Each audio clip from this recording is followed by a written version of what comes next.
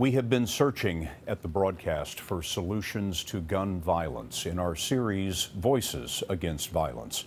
Recently, we brought you the view of a gun rights advocate, Larry Pratt, of Gun Owners of America. Tonight, another perspective and another voice. My name is Kloepfer.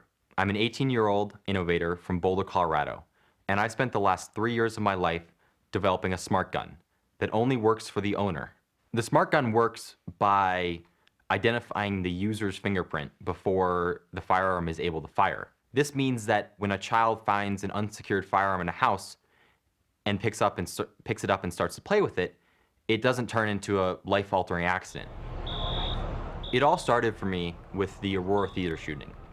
Living in Boulder, Colorado, the theater in Aurora where that shooting occurred is only 45 minutes away from my house, and was something that deeply impacted not only me, but the Colorado community as a whole. The smart gun technology that I've developed is very secure. The fingerprints are stored on the firearm and encrypted using military-grade technology. The next main step for me is to take that technology and move it to an actual metal live firearm.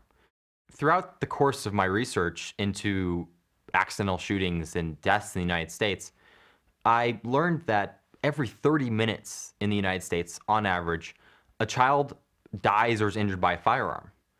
A technology like this can legitimately save thousands of lives every single year in the United States, and I'm in a position to make that possible. The view of Kloepfer.